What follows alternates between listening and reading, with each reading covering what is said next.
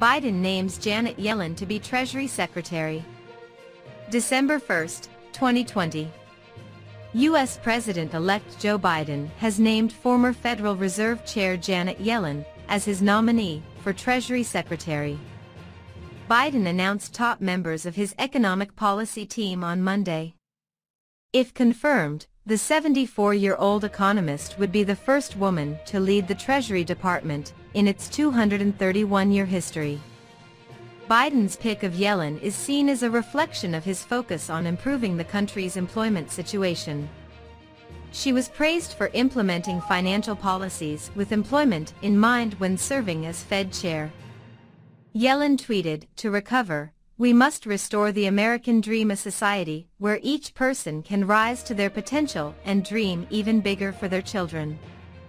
Biden also said he would nominate Neera Tanden to serve as the Director of the Office of Management and Budget, and Cecilia Rouse to chair the Council of Economic Advisors. The number of unemployed Americans topped 11 million amid the coronavirus pandemic.